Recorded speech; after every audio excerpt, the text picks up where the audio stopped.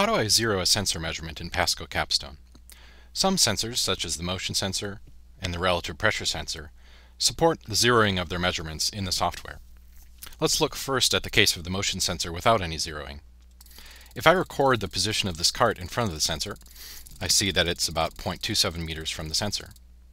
However, if I'd like to redefine its current position as the zero position, I can go to the Controls palette at the bottom of the screen and click on the Zero Sensor Now button. At that time, the motion sensor takes the current position reading and redefines it as zero. So now any subsequent runs have the position of the cart redefined at zero here. Additional options for zeroing the sensor are available in the hardware setup by selecting the sensor and opening its properties, where we will find a repeat of the option to zero the sensor now, and additional options to zero the sensor measurement at the start of each run or to remove any zero offsets.